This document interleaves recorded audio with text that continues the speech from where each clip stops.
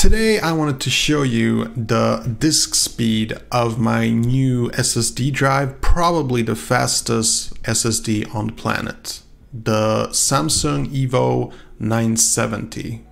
Hope you enjoy.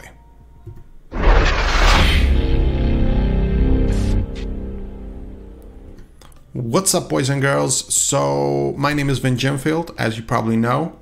In case you haven't, nice to meet you. So today it's a very simple sort of a disk speed test, just to show you the practical side of having like a really fast SSD drive. First, I wanted to talk about the fact that this disk was not easy to put into my computer. So first of all, this is gonna get a bit technical.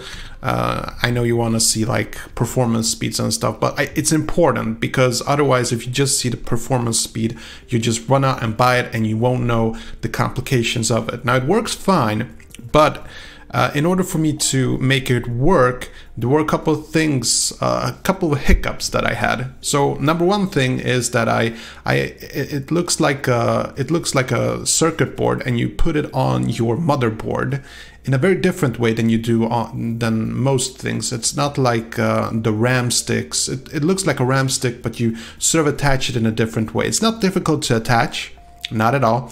But the first hiccup that I had is that I just assumed that since I had this M.2 space on my motherboard, I just assumed that it's a standard and it would work with everything, right? Wrong. See, there are different M.2 standards like 2x, 4x, NVme standard, and the Samsung 970 Evo, I got the 500 gigabyte version.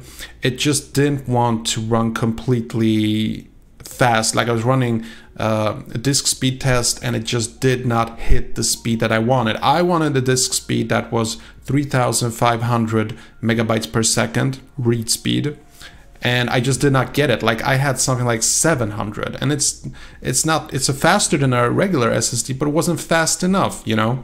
So what I did then was I bought myself a PCIe adapter, PCI Express adapter, where I could put in the M.2 SATA card, and you'd think that this would work, right?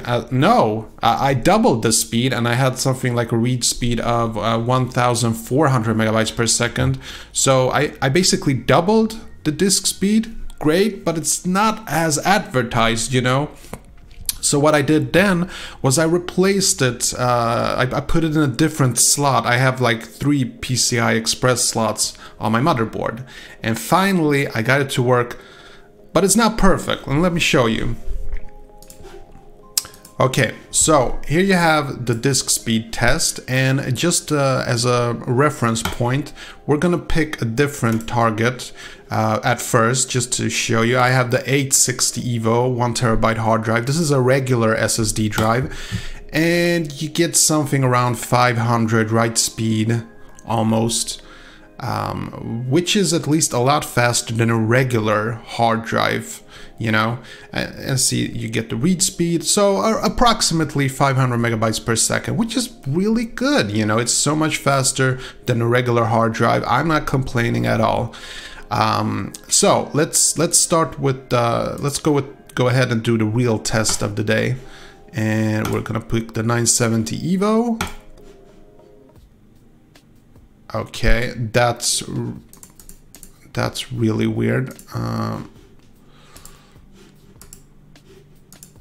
Okay, hold on.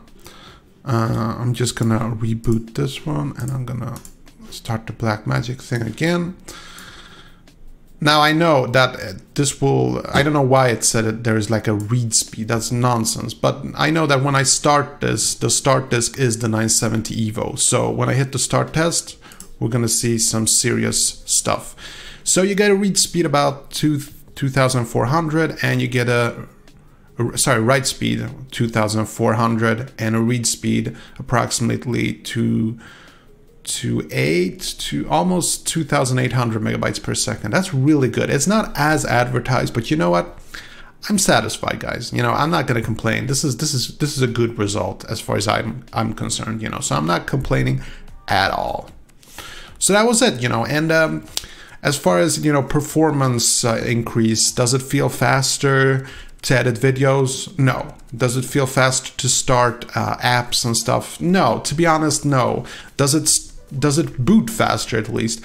Honestly, I couldn't tell you. Like, maybe there is like a 2-second faster. It honestly doesn't bother me as much. The reason I got this is because I do a lot of video editing, and I just felt like, you know what, I don't want the hard disk to be my bottleneck. But I did a video recently about SSD hard drives and how they're actually just not, you don't need it usually. When you do high performance tasks on your computer, you don't really need an SSD drive. So, you know, you get a fraction of a second faster loading times on apps and stuff, but at this point, just having this for about a week, I'd say, you know, just stick to a regular SATA SSD drive. You know, don't go aboard with this thing. It's expensive. For the extra that you have to pay for it, I would suggest just get a bigger SSD drive. That's my honest tip right there. Okay, that was it for today. Hope you enjoyed this video, and if you have any questions, let me know in the comment section below, and I'll talk to you later. Okay, that was it. Hope you enjoyed this video, and if you did, see that like button, smash it. And I got some freakishly awesome videos coming up. Better subscribe so you don't miss a beat. I'll see you later. Peace.